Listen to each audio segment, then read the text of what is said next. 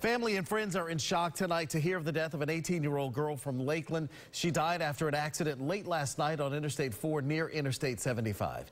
8 on your side's Marco Villarreal joins us now from Lake Gibson High School, that is, in Polk County. Stephanie Carroll graduated from here back in May. She was ready to go to school and live a full life. That all changed last night. She was one of the first friends Tyron Olsen made when she moved to Lakeland 7 years ago. She was amazing. She was so goofy. She was always making everyone laugh. Stephanie Carroll was on her way back from the aquarium Saturday night with friends ranging in age from 16 to 19 when her boyfriend, the driver of a F-350 truck, lost control on I-4 near 75 heading east. I have no words. I can't even process what happened. The truck hit a center guardrail, flipped and landed on the opposite side of I-4.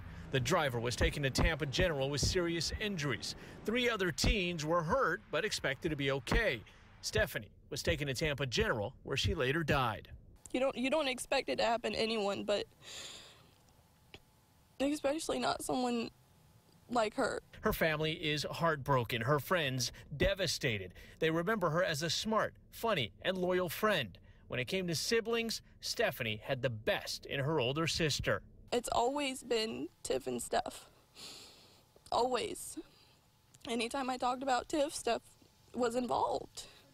And Stephanie's friends have set up a GoFundMe page to help her family pay for funeral costs. If you would like to help, you can head over to the WFLA app.